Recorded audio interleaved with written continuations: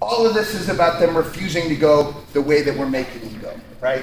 We've run a bunch of classes on it. Straight, inverted armbar on that other side, Kimura trap, ultra Kimura, all based on them coming the way I'm telling them to go by that hand on his jaw, right? I'm turning him into me. I'm only giving him one way to go. So all of our first 3 attacks that we didn't do today are based off him going the way that I'm telling him to, by making him look that way.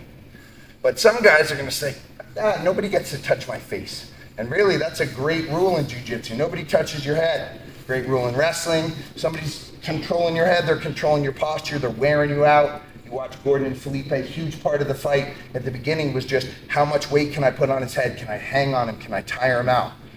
Broke my neck my freshman year in college, and I learned real quick, nobody gets to touch your head after that. It changed my game tremendously. It was one of the best things that ever happened to my jiu-jitsu and to my wrestling. It's like, no, nobody touches your head. And it's like, well, you can't touch my head, you can't control me.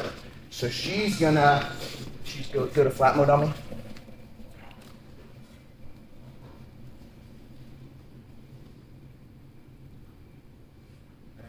She's here, she's in flat mode, her ear's over my hip, I start to dig underneath, she goes to the drape, right? And she's turning me this way, telling me to come into her, making me uncomfortable, cranking my neck.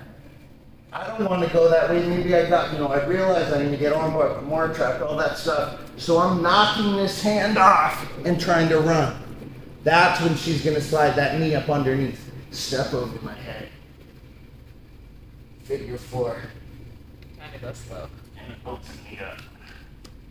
Okay? So all the initial stuff, the whole point of that, Drake, is that I'm turning your head, I'm lifting you up, I'm saying, come this way, come this way. And you're going to get some guys, usually after you sub them a couple times with straight arm locks and Kimuras, like, fuck, I get caught every time I go that way. I'm going to knock this hand and run the other way. Beautiful. I would much rather have the Hennessy separated than a silly joint lock. Finish this one, mount her skull up on the wall with the spine hanging out. Otherwise, it's just got like an arm. That's not a very cool trophy. Right? Does that make sense? Let's give it a shot. 1, 2.